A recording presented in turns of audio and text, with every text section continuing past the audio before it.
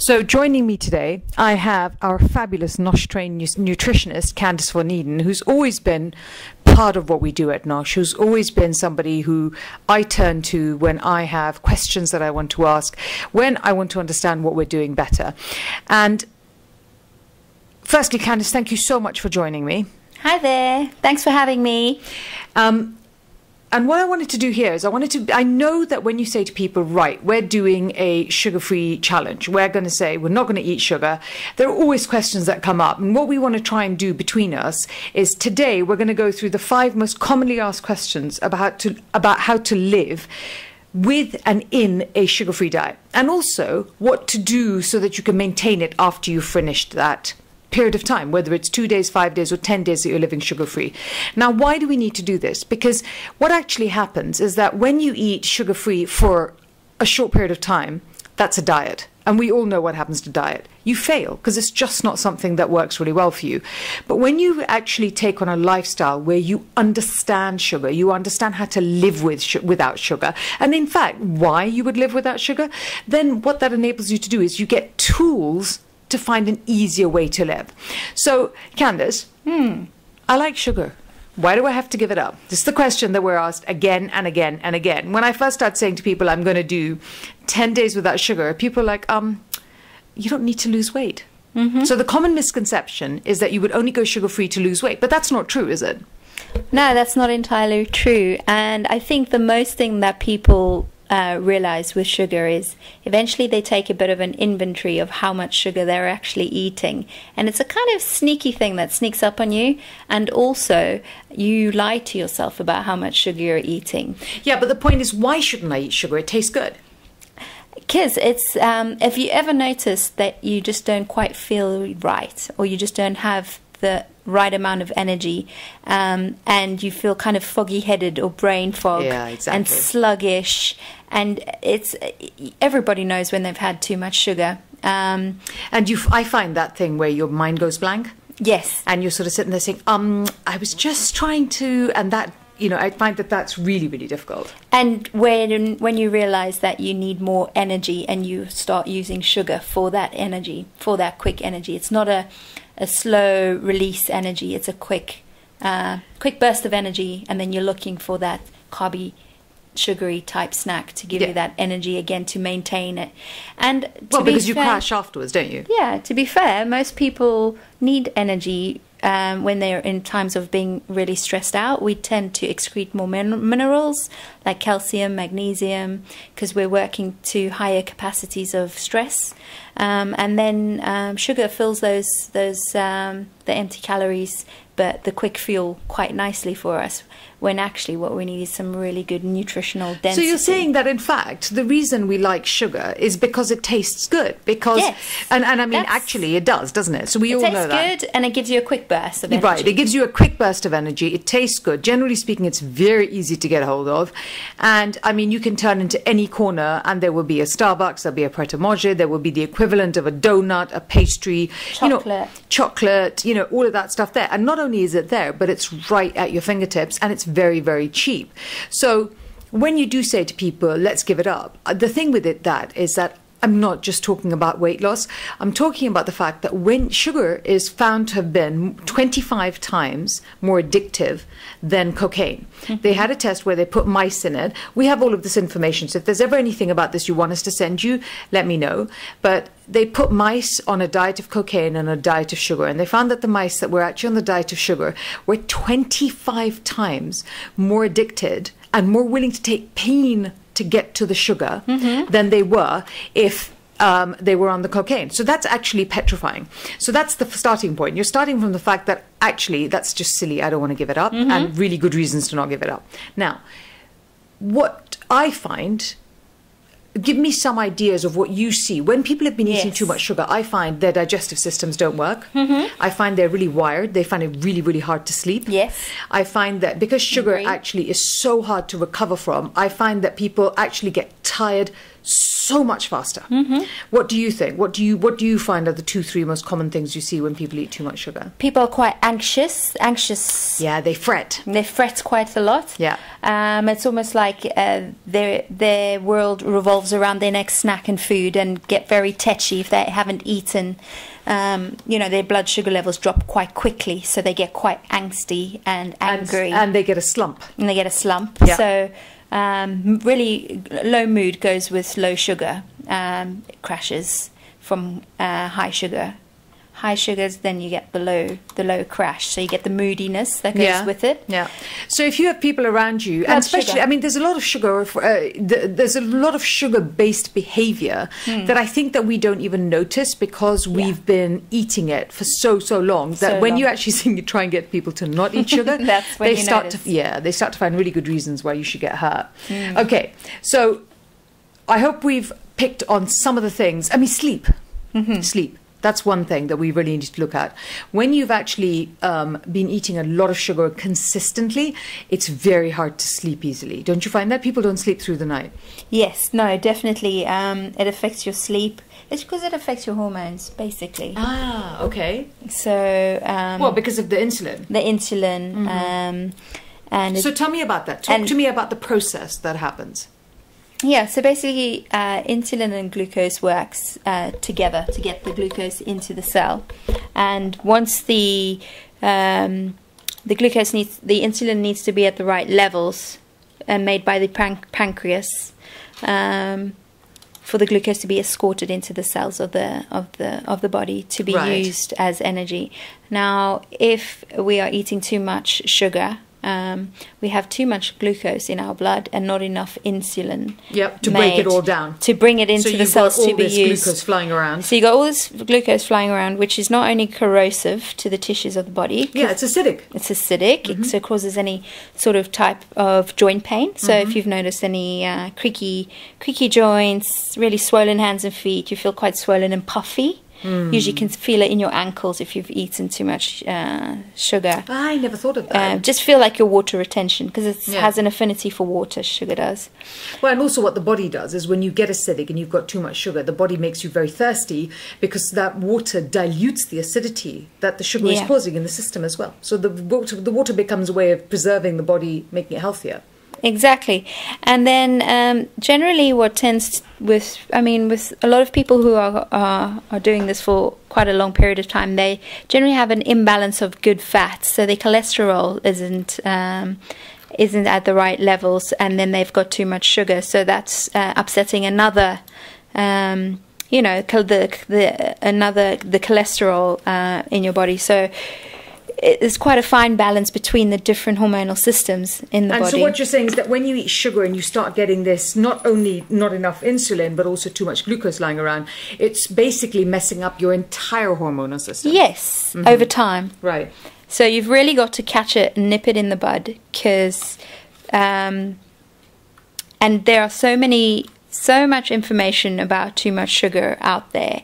It's about actually implementing it and starting it and integrating it into your life. Which then takes us into the next question, really. And the second question that we've been asked by so many people is, look, if I give up sugar, how am I going to keep up my energy levels? I mean, because we've talked already about the crash. So how do people keep up their energy levels? Because, it's a commonly held belief. Yeah, because when they have to let go of their sugar, they have to know, how are they going to keep up their energy? So what do you have to say about that? So, that is the $1 million question, really, because you're going to cut out your sugar and you're going to feel very cranky for a short time. Yeah. But you're going to feel so much better in the long run. So what we're saying is that actually is that giving up the sugar is not going to make you have less energy. No. But giving up your addiction to that crash and burn is going to make you feel uncomfortable. Yeah. And you need to be honest with yourself that you are going to feel uncomfortable for a short period of time. But what's a short period of time? Is it a day? Is it an hour? I would say at least a week. Ooh. 3 to 5 days. 10-day challenges, because Definitely. It's going to go on for longer. Yeah. Realistically, 3 to 5 days to get you out of that energy crash feeling, brain foggy feeling. But you're not going to feel it all the time. You tend to feel it mostly in the mid-afternoon, which is when you're actually going to start crashing, aren't you? Yes, and that's when we're going to give them some good tips.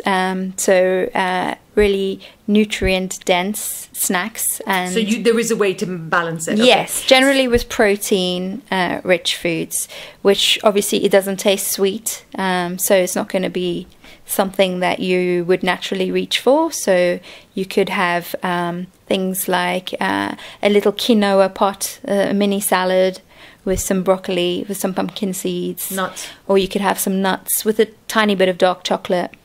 Or you could have a piece of smoked mackerel, for instance, for the people who like fish. So yeah, there are options. It's just about making those changes, especially at about 3 o'clock in the afternoon, instead of having that coffee with 2 sugars. Yeah, at 4, we're going to get to that one. Yes. Not yet, because that one's a whole thing on its own.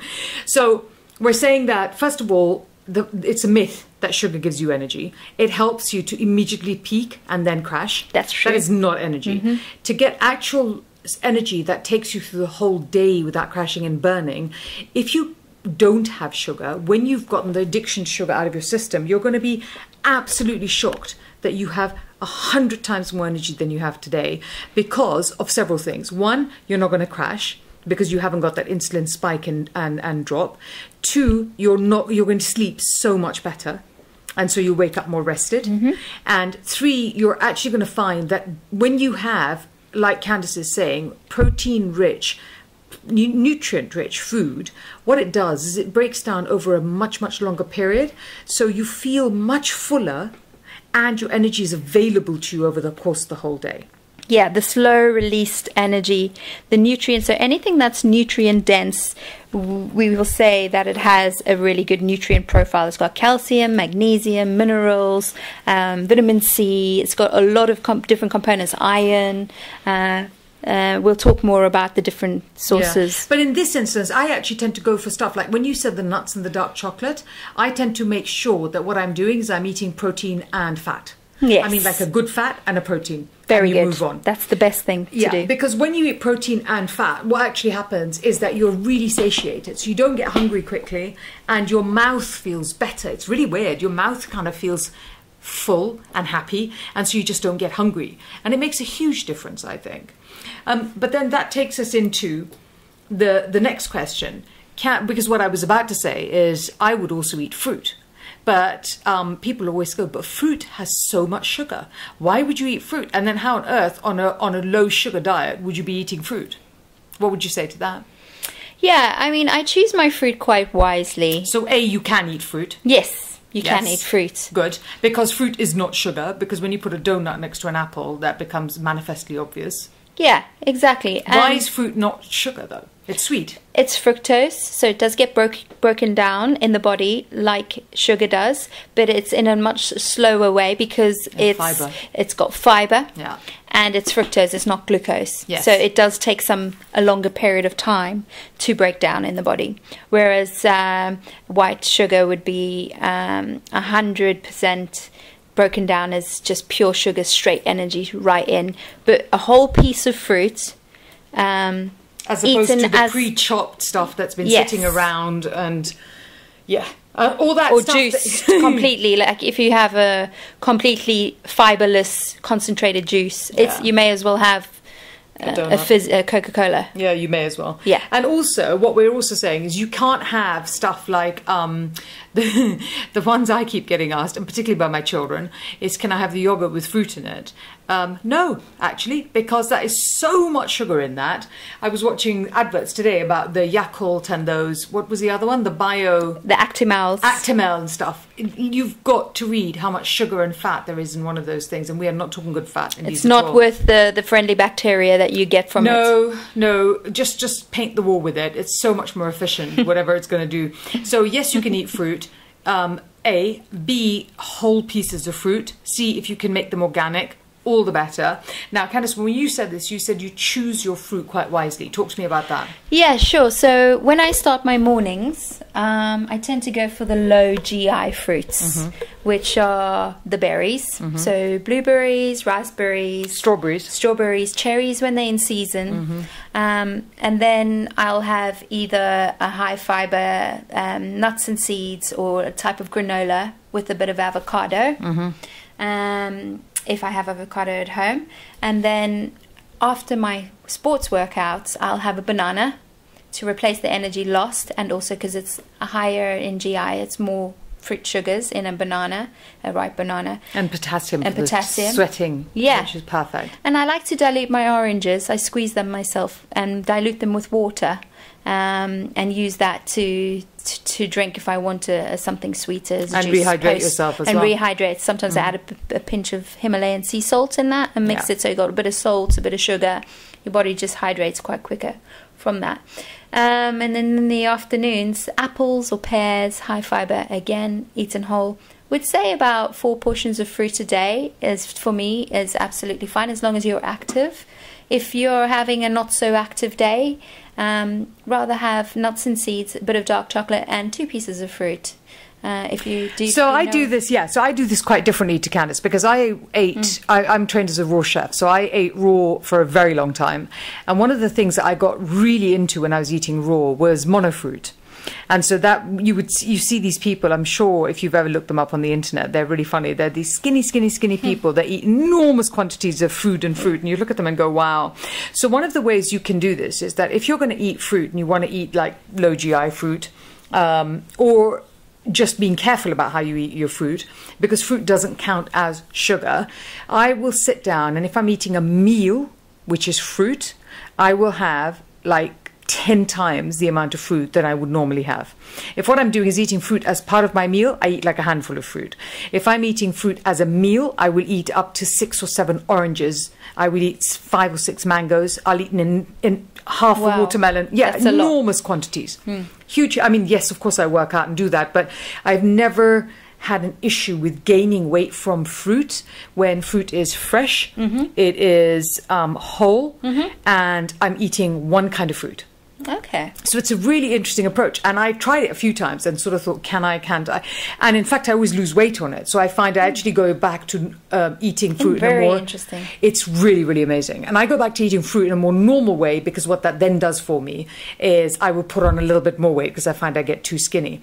But monofruit as a meal concept, I am always trying to teach, especially if you go raw. So if you're eating fruit and you're eating salads and raw, you have to eat like 3 times your normal diet. Yes. You simply don't get enough calories. Yes, I've done that for short stints of time, and you definitely need to ramp up as much. You eat way more much quantities of fruit and vegetables than you would normally. Yes, when you add fruit with other stuff, you eat much less of it. But when you actually eat fruit on its own or raw food on its own, you eat enormous quantities. Yes. So people will eat a little salad. In fact, I've seen you with bowls of mango in the office before. Yes, I've big bowls of mangoes. Huge bowls, and I take like these bowls as big as my head, and I've got mangoes in there, and I'll eat the whole thing, and people are looking at me, and I'm like, but this is my. I mean, I've barely eaten 200 calories, and I'm having to pile. It's not really painful, but I'm having to really pile on the fruit in order to get the calorie intake, because otherwise you're not eating enough calories, which is why so many people actually crash and burn on these diets. Because when you give up things like very dense sugary foods, you feel hungry. Now, it's not actual hunger. One of the things it is you're missing the food, so it's a detox. So it's not always hunger. Drink water instead. And secondly, you could just not be eating enough calories. This is the one and only time in life you really need to eat more than you ever think you would need to eat, because you're not getting enough. I see that. It's really interesting. So definitely eating fruit. Yes, you can eat fruit. So don't see fruit as sugar. It's fructose. Yes, it gets broken down as sugar. It gets broken down much slower pace, and because of the fiber, it gets broken down and releases energy in a longer, more sustainable way. Much more. Okay, so the next thing then, which leads us quite into actually, so what food is sugar? Do you know what I mean? Like, what food, if you're on a low sugar diet or giving up sugar, what would you not eat? Because instinctively you would think, oh, well, I'll give up sweet potato. But that's not really what we're saying in a way. Well, I'm sure most people have got into a position where they're having a few biscuits at work. Yeah. That's very, easy one to point out. And maybe that cereal you have every third day could be a Kellogg's brand or a... Oh my God, there's so much sugar in them. The sugar in them is absolutely insane. Almond milk and soya milks. Yeah, almond milk, soya milks, even dairy milk is broken down quite high, and lactose is quite sweet in the body. Bread and pasta. Bread and pasta, main culprits, very easy for the body to break down and create sugar. And create sugar in the body because it's been so refined. So we're saying you should give up all refined products. Yeah. And processed. Processed, refined. Take out anything that you need to warm up in a microwave or heat up in terms of a ready-made meal. Definite no-no. I'm sure there might be one or, once a week that you have something that you use as convenience food, basically. And also that thing where people eat salads and then the dressing is chock-a-block with sugar. Yeah, if you eat out at... the chains out that you could go and have lunch in. If you, some of them are good, but some of them definitely have salts, sugars, quite heavily refined. Yeah, just go for olive oil, lemon, salt, and move on. Because actually you don't need anything else other than that. The more naked your food, the better. Yes. Yes. And then also, what about like in terms of vegetables? What vegetables should they be avoiding? Yeah, sure. Before I just go to vegetables, there's also that tea and coffee. Some people like theirs sweet. Yeah. They can't have a coffee without a sugar or two in their coffee. Yes. So how many hot drinks are you drinking a day and actually physically adding sugar to? So there's that as well. Well, there is. So can we talk about that for a minute? Because what then people do is put artificial sweeteners in. Yes. Can I just literally point out how bad Splenda and all these artificial sweeteners are for you? Yes, and especially for God's sake, eat a donut instead. Even the sparkling waters in the supermarkets. Oh no, and tonic water. Tonic water. I love tonic water. No gin and tonic. By the way, did we mention alcohol is full of sugar? So, yes, and alcohol, and makes you crave sugar as well. So, quite easily you're stacking up. I'm pretty sure you can point out. That would be the whole of Tomorrow Screwed, basically, here, guys. I just would like to point out you can't have anything here. Your cereal is dead. Your pasta lunch and salad with the dressing is dead. Your mid-morning snack is dead. Protein bars, your quick snacks like that. Oh my gosh, yes. And then your drink in the evening is now dead. So we're just saying you aren't allowed any of this stuff because it's not actually working for you. It's not working for you in the long run. It needs to happen once a week if you're going to have, a night where you're going to indulge in a glass of wine or two. It needs to be some sort of balance. But the 10-day challenge is definitely a good place to start to see where you're going to cut this sugar out and improve your energy at the same time. Okay, so instead of that, let's just say we've got a few minutes left here now. Why don't we look at what can people do? We've given them all the bad news. We've given them all the good news about how they're going to feel afterwards. Why don't we just spend a few minutes now talking about what we would have in your ideal day when you were on a low sugar way of eating? Yeah. What would you start for breakfast?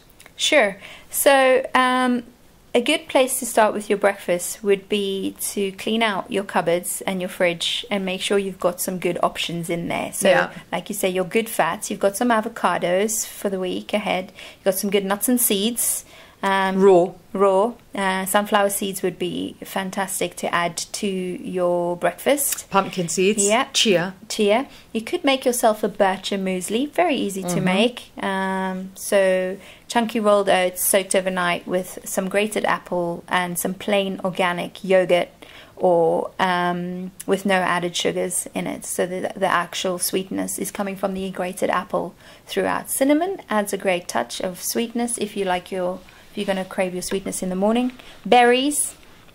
Yep, I would do fruit. Berries. I would do monofruit and an enormous quantity of them. Okay. Just sit down and eat 5 oranges. Wow, Great. Yeah. Okay. I'm going to give that a go. You've got to try it. It is absolutely amazing.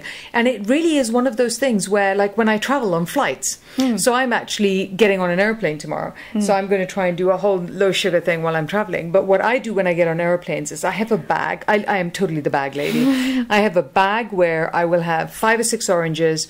I will take some bananas, but they tend to get bruised. And I will get on the airplane. And because I'm bored and it's hours and hours, I sit there and I start cutting my oranges and I eat them. And I eat oranges for about an hour and a half.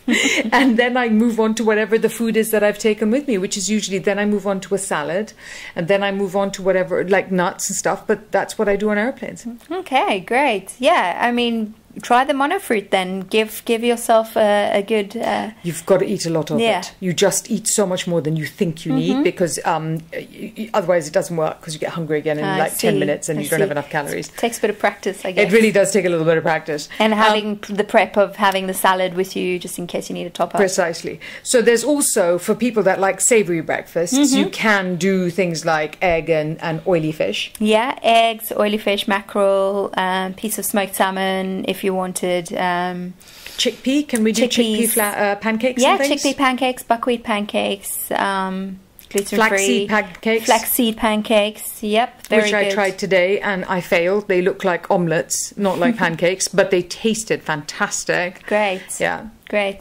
Yeah, nuts and seeds generally, you know, you can incorporate them into your pancakes. So if you've got ground flax seeds or ground nuts, in terms of like the Linwood's packs are great with ground Brazil nuts and walnuts, and you add a couple of teaspoons into your batter of your pancakes. The slow release energy is absolutely fantastic. It's so good for the brain, I can't tell you. Yeah, no, it is. And then half an avocado with some sunflower seeds on, a touch of tamari soy sauce if you have any, if for savory breakfast.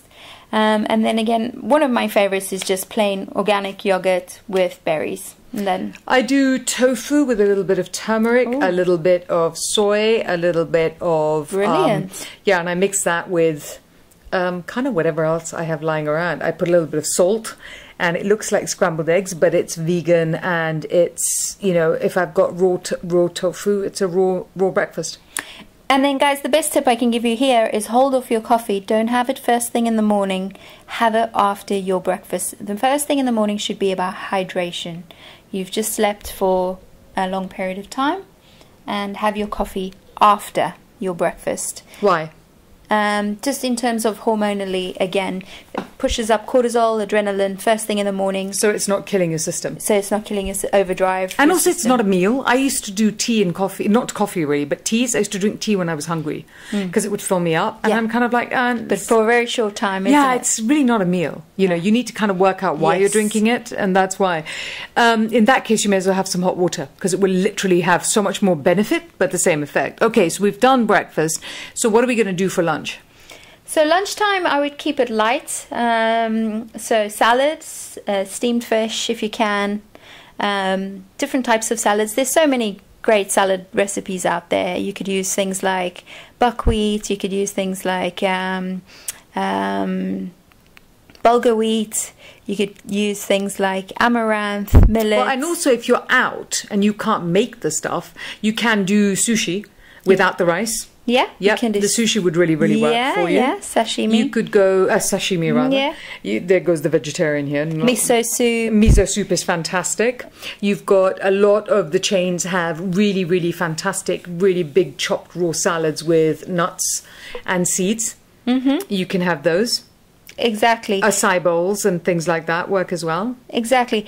And if you feel like, you know, you're starting to crave sugar at that point, make sure you've got like some apple cut into your salad or some pomegranate seeds thrown on top of your salad. It really helps with that kind of craving of you wanting something sweetness afterwards. But then have a piece of fruit after your lunch as well. So yeah, light, steamed, fresh soup, salads, if that makes sense. Your mid-afternoon break is going to be nuts, It's going to be, actually, and the thing is, don't forget nut butters. Nut butters are fantastic things when they're properly made and they're not stuff that you've bought that has so much rubbish in them. I use a lot of nut butters in celery sticks. I use nut butters on apple. I use nut butters on just about anything. And I love them. They're really filling and they take me through, that bit where it's, dinner doesn't look like it's coming anytime soon and I still haven't finished what I'm doing.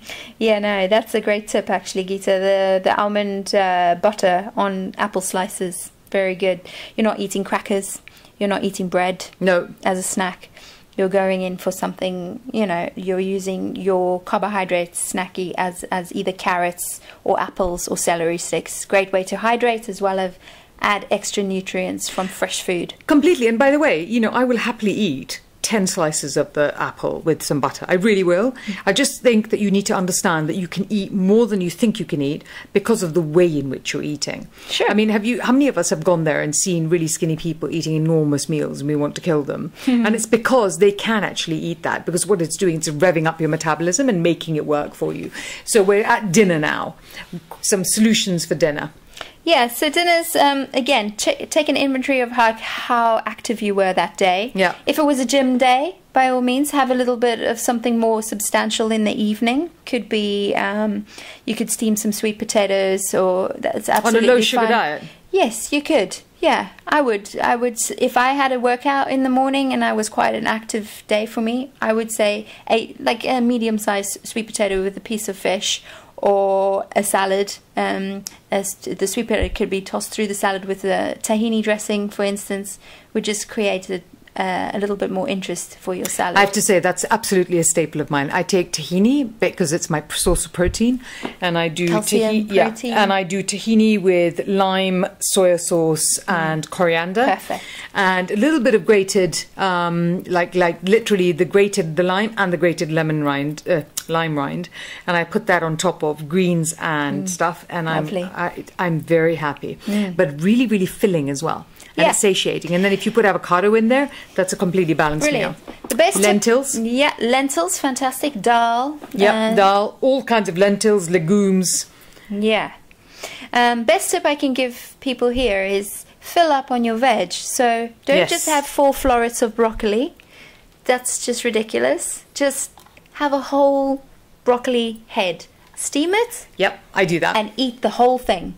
Yes. And it's filling. You don't need anything else other than that, with actually a little tomato salad or something else on the side. But you sit down and eat your whole steamed broccoli head. Organic, lovely, bright green. Your body will just thank you. And if you dip it with tahini, you've actually got your protein and your greens and all of your stuff in one go. And you can get up feeling stuffed but deeply, deeply superior. Yes. So I hope we've answered your questions. I hope that it's been as interesting and fun for you as it has been for us. We will be doing this again soon. We will be having these conversations again soon. If you have some more questions about this, talk to us, because actually we're coming up to winter. We're coming up to where we want denser, sweeter foods. Understand that there are so many different options to give you more control over how to eat this. Are we saying we will never eat a donut? No, we're not. Actually, although I cannot remember the last time I did, because I don't actually like them anymore. Yeah, which is really annoying. Okay. But Kit Kat, I have to tell you, Kit Kat, oh my gosh, Kit Kat is just one of those things. But chocolate, I like chocolate, but if I want it, I'm going to eat it. I never have to think about that, because 99% of the time I'm actually eating something which works good for me. But you're not using it as an energy source. I'm not. You're not going to it because you need it. You're going to because you're going to have a piece, you're going to enjoy it. Yeah, and then that means I eat little of it and then I'm done. Yeah. It also usually hits me around 5 o'clock when I'm thinking, no, but not because I need it for energy. I'm like, I've got another hour and a half here. What can I do? And so that's a bad way to do it. That's probably when I should be eating my apple and my butter. But you're being honest as well. So it does happen, but it's like, it's not a mid-morning type thing. No, never. Yeah. Ooh, ew. Yeah. Chocolate in the morning, gross. Yeah, some people do that. I know. I see people going to work with a Coke in their hand. You know who you are. Could you please not do that? Even Diet Coke. Ew, particularly don't drink Diet Coke. Drink the Coke if you must. Don't drink that horrible cancer-inducing aspartame that's in the Diet Coke. It's not good for you. So, Candice, thank you so much. That was a huge amount of fun. It was really great talking to you guys. This is Geeta Sidhu-Robb along with Candice Van Eden, and we hope that you have the best time going sugar-free.